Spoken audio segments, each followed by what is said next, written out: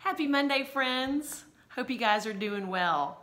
I'm going to dive right into our scripture. Tonight it's Philippians 4 verses 4 through 9. Philippians chapter 4 verses 4 through 9. Rejoice in the Lord always. Again, I will say rejoice. Let your gentleness be known to everyone. The Lord is near. Do not worry about anything, but in everything, by prayer and supplication, with thanksgiving, let your request be made known to God. And the peace of God, which surpasses all understanding, will guard your hearts and your minds in Christ Jesus.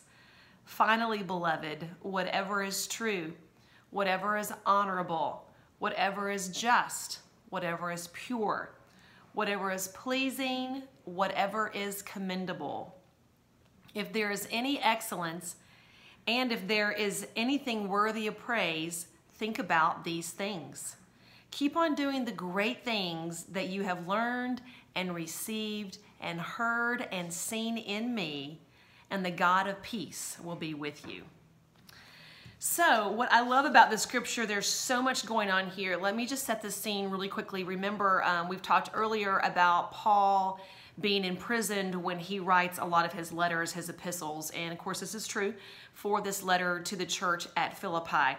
So while he is imprisoned in Rome, and again, he's on that house arrest type prison, still prison nonetheless. And while he's waiting, actually he's waiting for his trial.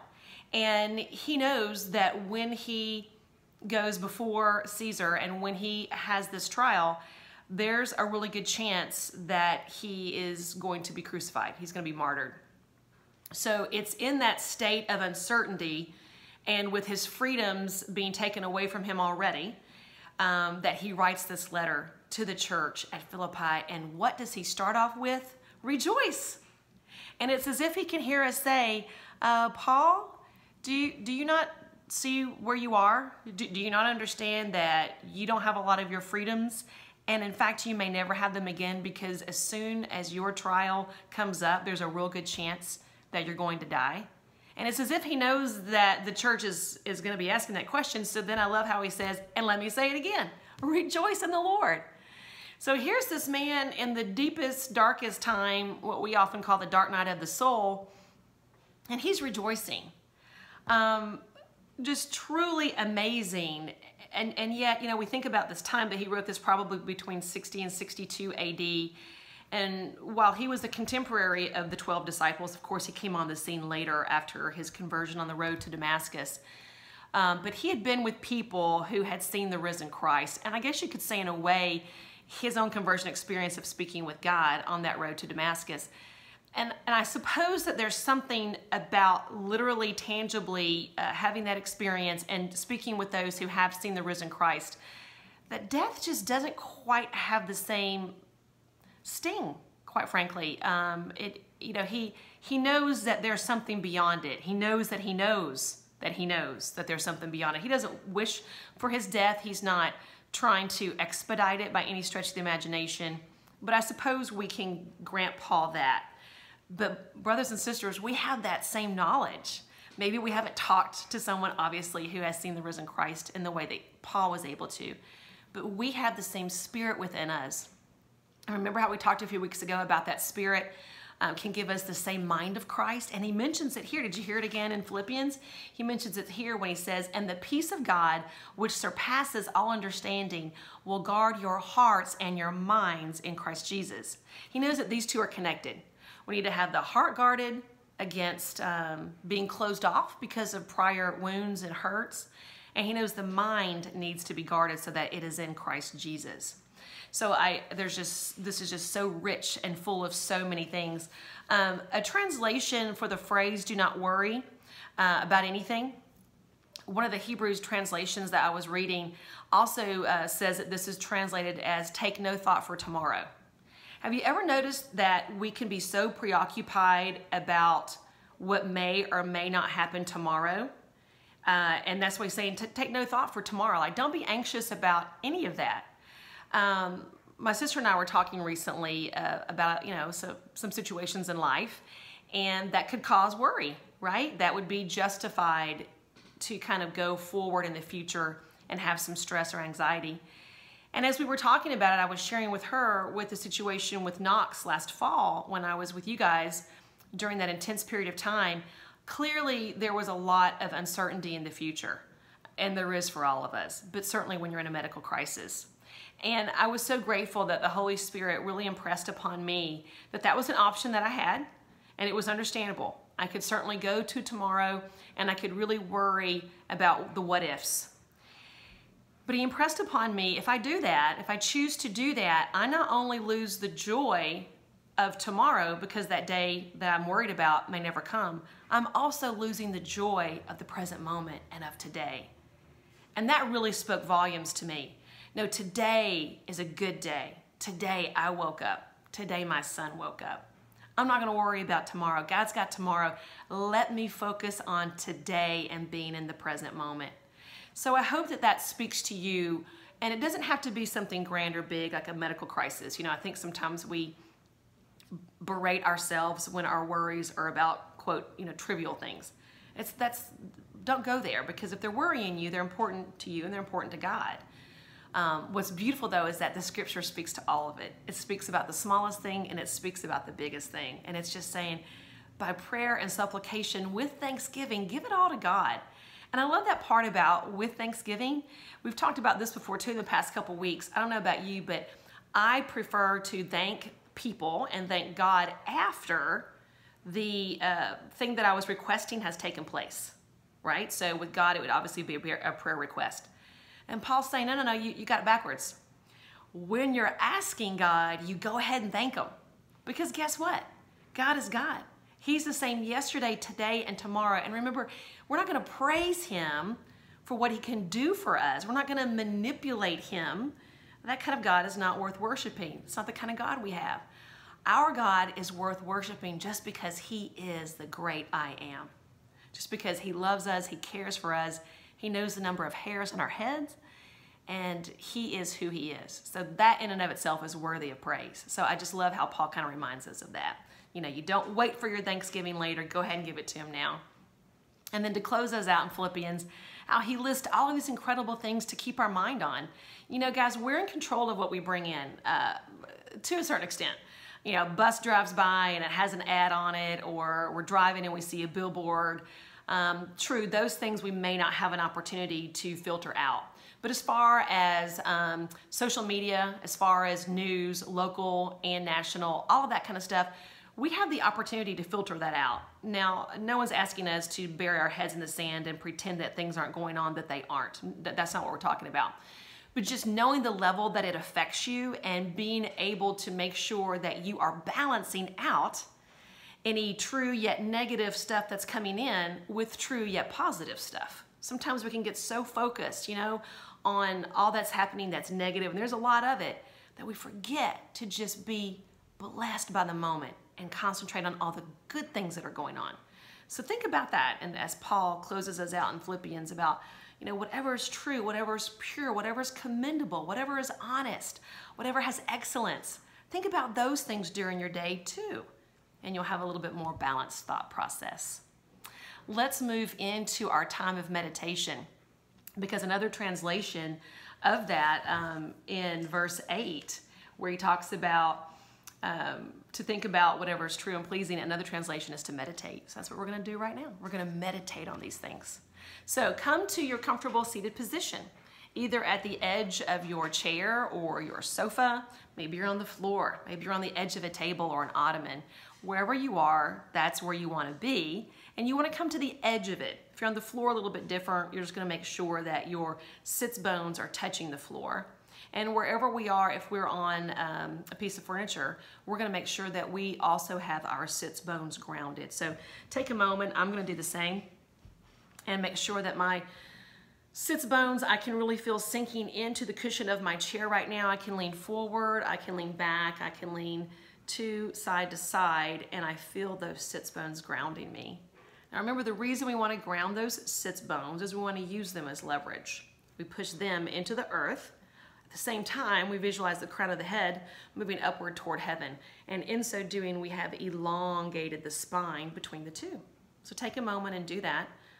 Bear the sits bones down, elongate the crown of the head up, and create the space in between. You'll notice too that the sternum, the bony part of our breastplate, that sternum is going to want to move forward and slightly up. And as it does, the shoulders just relax down kind of into the hip pockets.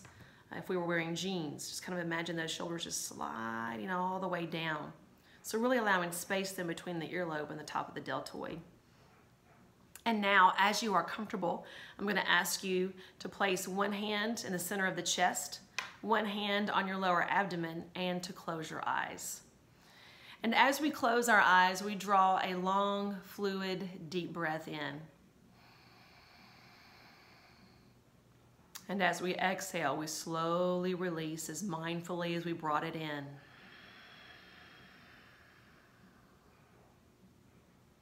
As we inhale, you're drawing the breath in through your nose first. You're taking it into the lungs, and you notice they rise and press against the palm of the hand that is there. But we won't stop there. We'll continue to inhale through the gateway of the diaphragm, allowing the warmth of the air to enter into the belly, and we'll feel it also rise and press against the palm of the hand there. There's a slight pause. And then as we begin to exhale, we'll visualize that belly button of ours pulling itself back toward the spine. And in so doing, the breath is going to be released up and out of the belly, up and out of the gateway of the diaphragm, and up and out of the lungs and the nose from which it came.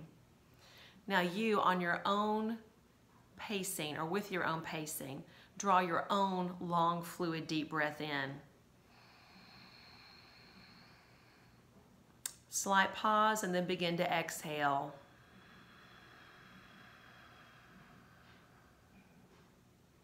And as you're breathing, just notice how your mind is starting to make that transition from what I'm sure was a busy, hopefully in a really wonderful way, day, to now closing the eyes as you are comfortable and just focusing on all that's happening internally, not the least of which is this breath inside of you. This breath that God tells us is actually the avenue through which He chooses to give us life. He formed us from the dust of the ground and breathed into our nostrils, it said, such an intimate God. Breathe into our nostrils the breath of life. So this breath is His. So as you breathe in the breath, breathe in the breath giver. So inhale, God, we bring in your goodness, and we bring in your glory. And we thank you for the grace that you give us each and every day. And Father, as we exhale, may we release our doubts. May we release our fears. And may we release our worries. Draw Him in, long, fluid, deep breath. As the mind starts to wander, don't let that frustrate you or take you off course. Come back to your breath. That's why the hands are there. Tangibly feel that breath, kinesthetic awareness. And as you draw that next breath in, let the mind go right there with it, and the two will unite. So in this state of relaxation, and you've now lowered your blood pressure, amazingly, you've also lowered your resting heart rate, and at the same time you have increased the amount of oxygen uptake, or the amount of oxygen circulating throughout your bloodstream. Truly a gift from the Most High God, that when we tap into our breath, we tap into Him, and the body can't help but respond in the most beautiful, relaxing ways. So breathe Him in again, and then slowly breathe you out. With your eyes still closed, I want you to visualize your mind, your actual brain. Visualize that gray matter, all the deep crevices and wrinkles. And I want you to think about your thoughts. maybe scanning in this time, instead of a specific time frame of thoughts, I want you to think about patterns of thought, narratives, if you will. These patterns of thought or narratives can be about yourself. They can be about others in your life. They might be about your work life, maybe about your social life, maybe about something going on in our state or our nation. And I want you to think about that. Hold it right there after you've kind of named it. And kind of ask yourself these questions that Paul reflects back to us. As you're thinking and holding that subject, whatever it is, that theme, if you will, ask yourself this. Is it true? Is it honorable? Is it just? Is it pure? Is it pleasing? Is it commendable? If there is any excellence in it? Is it worthy of praise? Now take that same subject, that same theme. Again, it could be about you, could be about someone else, it could be about a situation. And now think, okay, I can't ignore this thing, this theme. How could I choose to view it now in light of that? So now, keep that same subject, that same theme, hold that in your thought, in your mind, and say, how can I bring truth to this subject? How can I bring honor to it? How can I bring justice to this situation? How can I bring purity into this thought? How can I make it pleasing and commendable? How can I make it an excellent theme or subject to be meditating or thinking a lot about? And finally, how can I make it worthy of praise?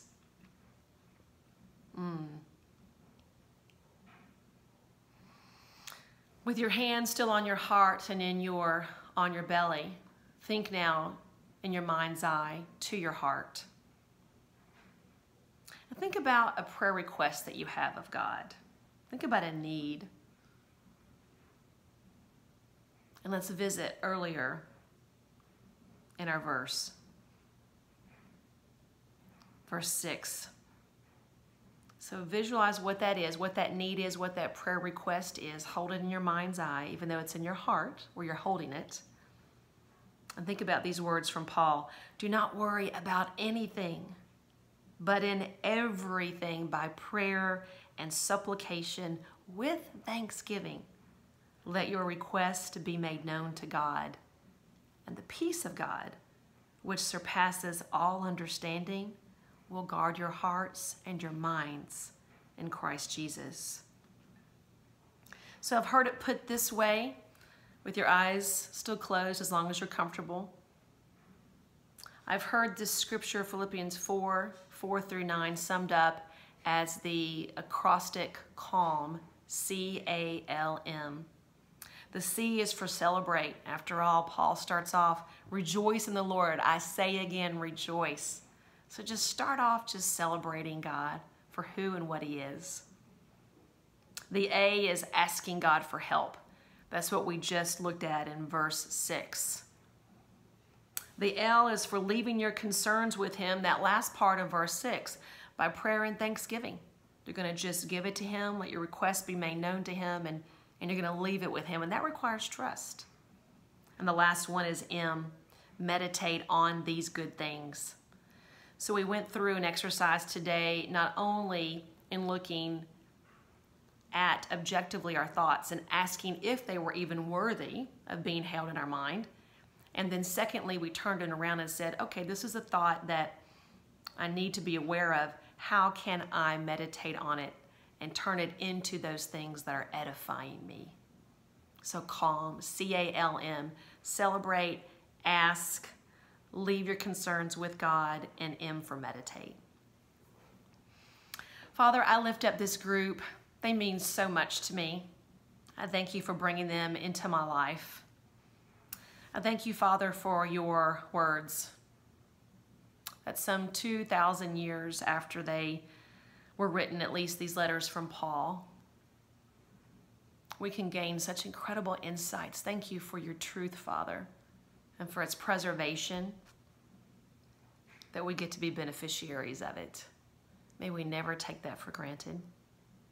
Father, as we enter into this week, be with us. Remind us to celebrate you, to ask you for help in places that we need it in all of our lives. There are places. And then remind us once we ask it to leave it with you and to trust you. Grow our trust in you, Father. And then help us to meditate on things that are really worth meditating upon. We ask all these things in the holy and the matchless name of Jesus the Christ, the Anointed One, the Redeemer of the human race, whose very name means God saves. Amen and amen. Good night, everybody. Until we see you next week, have a good one. Bye.